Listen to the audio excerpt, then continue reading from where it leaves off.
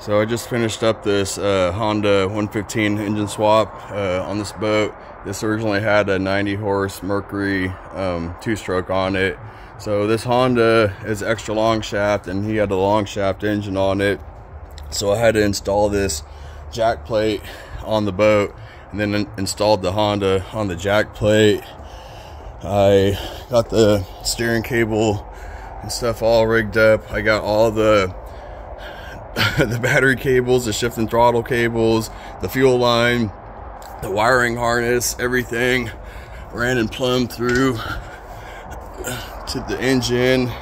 I had to remove this top over here, remove styrofoam inside that to run the battery side to the battery side and the fuel side. So I hooked up the battery cable to his battery switch, and then routed the fuel line, hooked it up, connected it, all that fun stuff. Routed everything through here, and I got the control box all mounted and everything. I had to remove the seat out of the way so I could drill the holes and everything to mount the new Honda control box to it.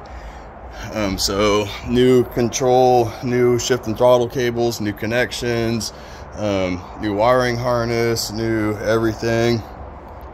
Got everything all tucked and looking pretty and stuff. And then after I did all that, then I removed the steering wheel, and I got the steering wheel where it's straight with the engine straight.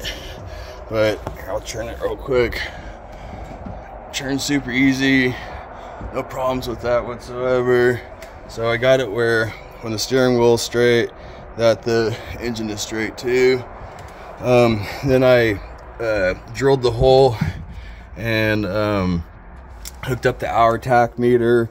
I wired everything up from inside there to the harness connections, to the key switch, or to the control box. So now when the key's on, the light comes on in this, and also it shows the hours on there. But with these style hour tach meters, it's counting the hours even though the engine isn't running. So there's less hours on the engine than what this reads, because it continues to clock down the time with the key in the on position here. Everything's working perfectly fine.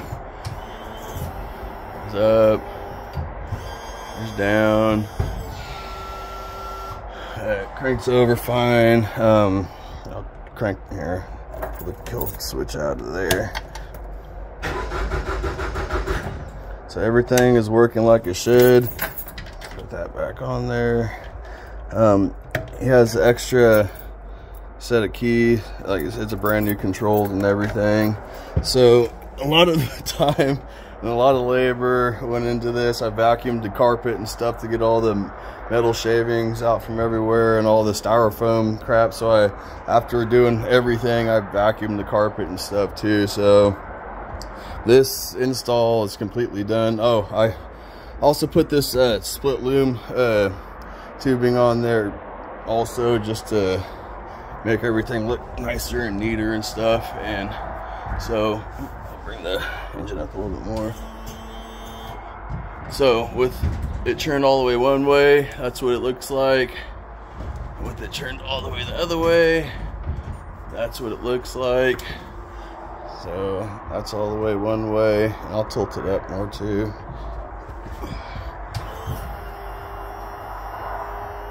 To show that everything is the way it should be.